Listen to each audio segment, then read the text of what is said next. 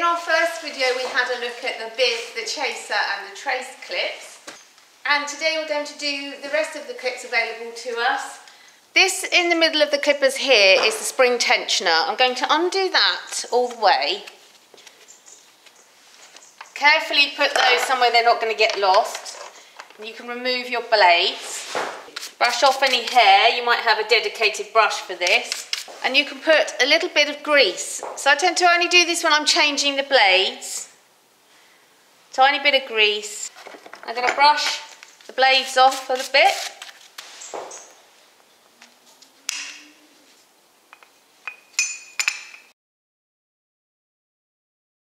Then the spring goes on, and then we're going to do it up. Now I showed you last time there's a line. As tight as we can turn it.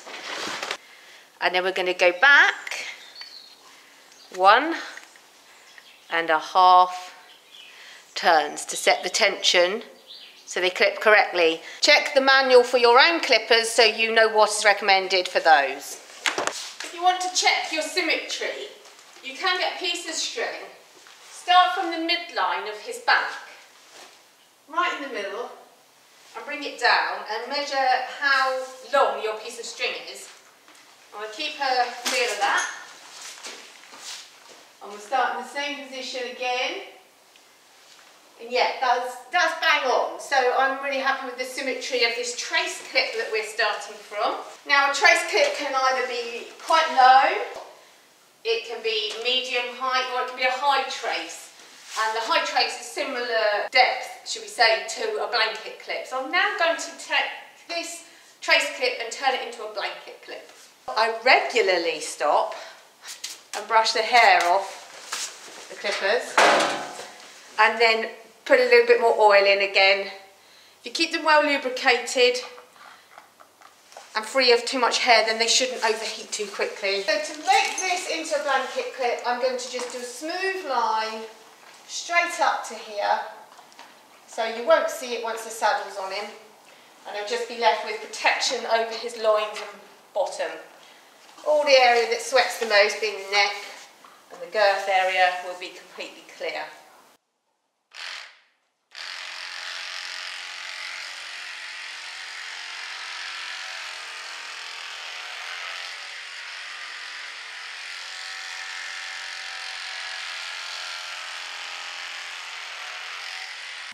Always clip in smooth lines going against the line of the hair. So if his hair's growing this way, I'm going to clip going that way. Don't dig the clippers in. Aim to run them flat on the horse and just smoothly glide them up without digging the point of the blades in. Also, don't press too hard or you'll leave lines.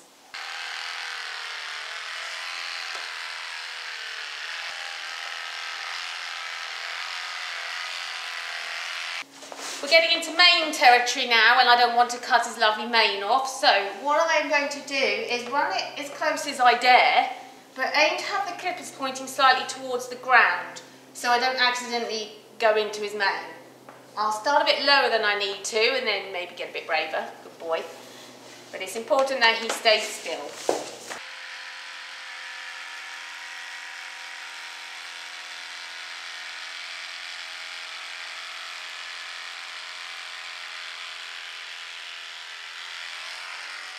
To do this side, I have a little peek over the top to see where I started the other side from, and then I can match it up.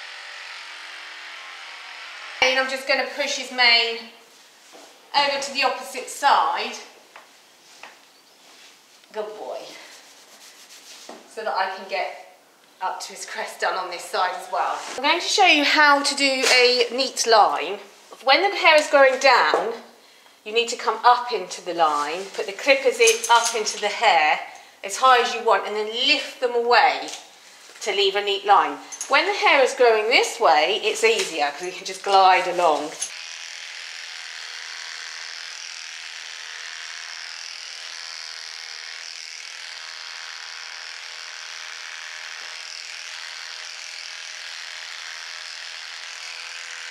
I advise that you literally do it in one smooth stroke. Start lower than you need to if necessary, and then you can always go higher. But the more you chop away at it, the worse it's going to look. So if you could do it in one glide, that's fantastic.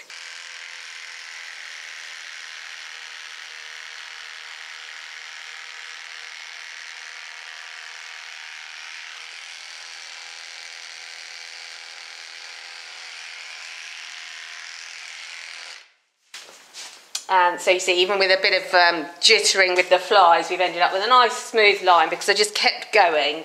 Now we come to what I call the rainbow here. If you cut into that with the clippers, that's not going to be good. So be really careful in this area here. Avoid going up into it. From where the whirl starts going out, one clipper's width from there and go that way. And then we do the same one clipper's width from there and go that way.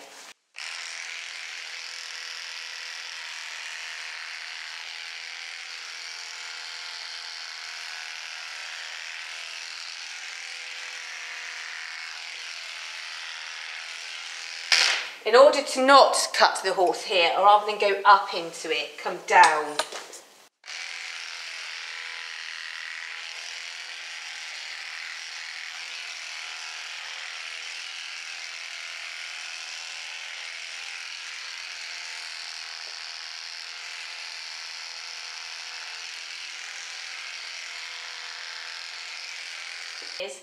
I draw a line that goes above the gaskin and up to the front of the stifle.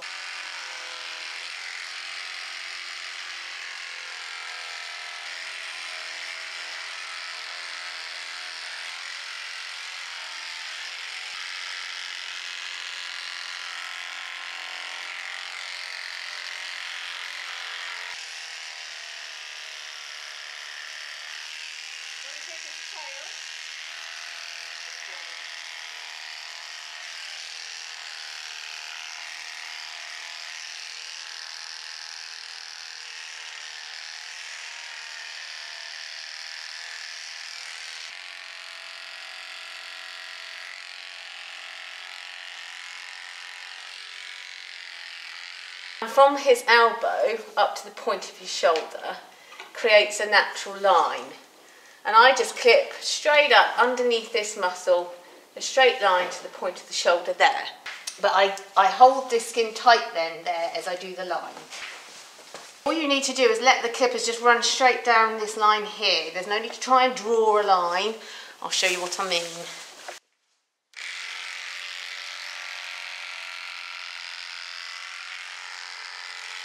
See, the line is already there for you. If you haven't got anyone to help you by stretching the leg forward to get this hair done here, it's wrinkly enough that you can just pull it round to get to this bit and then stretch it back to get to that bit.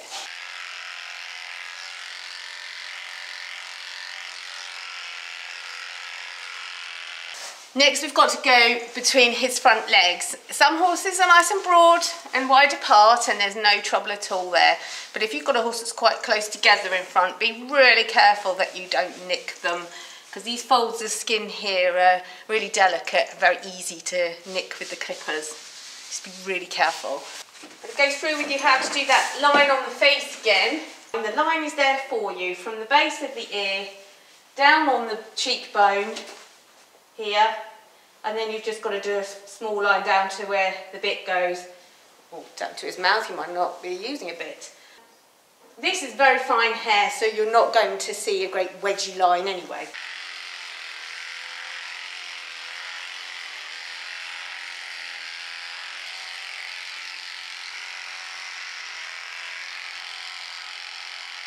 Be really careful when you're clipping underneath, particularly if it's a young horse and they're teething and they've got lots of lumpy bumps coming underneath here.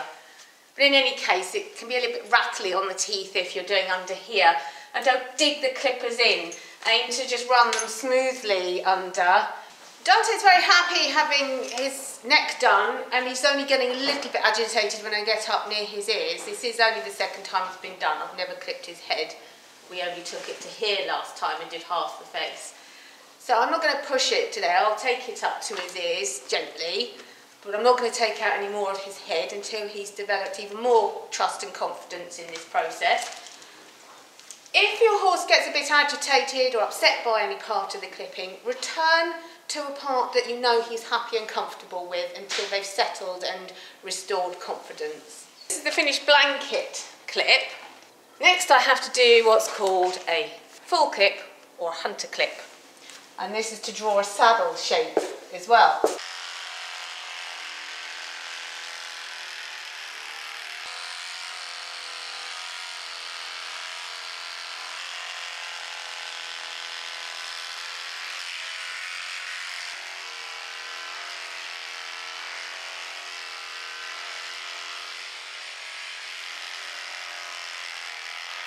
Are you impressed? I've never done one of those before. He looks all right.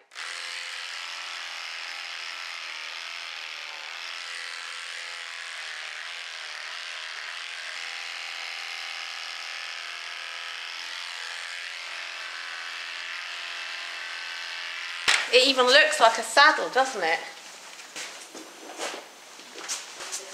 The hair can get quite thick on the backside, so it's a good idea to have a brush with you so you can brush it off as you're clipping.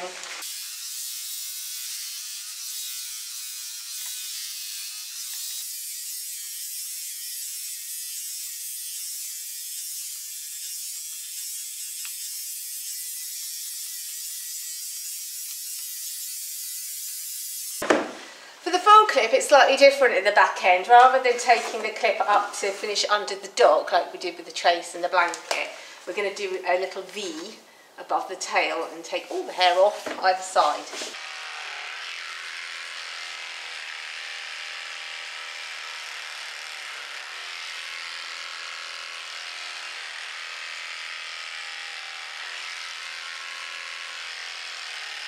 Don't be panicking if they look a little bit patchwork at this stage, because once you finish you're going to go back over it and the hair will have fluffed up a little bit that you've already done, and you can tidy up any patchwork bits. It's a really nice saddle shape here for this full hunter clip, but I'm going to now change it to my preferred choice of just the patch. Now we'll have even less sweaty bits to wash off. When you finish clipping, give them a good brush off, with a softer brush preferably, because the skin's going to be a bit more sensitive. And then you can just go over any patchwork lines and get rid of those. Dante is now in a fair bit of work and he gets quite hot and sweaty. To then wash him off and turn him out in the field or put him to bed in the evening, it's much better for him to be able to dry off quickly from being clipped and not get so hot and sweaty in the first place. His workload was just never big enough to justify it before. So you have to ask yourself, do you need to be clipping your horse in the first place? On that note, I'm going to stop here. I'm going to leave him with half a face and I'm going to leave him his legs on. He's not going to any shows yet, and I think that's perfectly enough for what he needs now. But from this point you can do what's then called a full clip, where you clip out the entire head and you take the hair off the ears as well, and all the hair off the legs. If I was going to be clipping his legs, I find it easier to lift the leg up and run the clippers along this part of the leg, rather than try and digging it in between the gaps between the tendons and the ligaments. It just makes everything a little bit softer, and you can run the clippers along it all a bit safer that way. Then when the leg is down and everything is very tight and very taut and you've got to be digging in, it's a lot easier to lift the leg up and do it when it's soft. You just be careful going around the bony bits. It is quite intricate in some parts of the face, and when you're doing the ears, be very gentle and fold the ear in like that to do down the front, and you can just bend it over to do the back.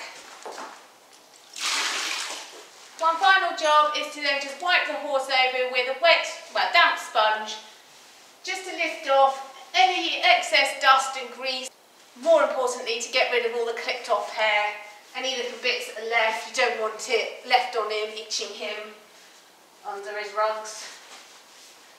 You notice I've put a day rug over his bottom now just to keep him warm, because I've just taken all his hair off. Count for Dante, he's been a very good boy again. I'm just going to show you that having washed him off and just tidied it up at the end, you can see all those lines that we had, they've gone. You don't need to panic. All that remains now is to put a thicker rug on him. Ripped all his hair off, so he's going to need to have more rugging to keep him warm. Maybe even a second one later when it gets colder. Make sure you sweep up your mess. Dante thinks it's fabulous because he's gone for a whole packet of carrots, haven't you? Say night.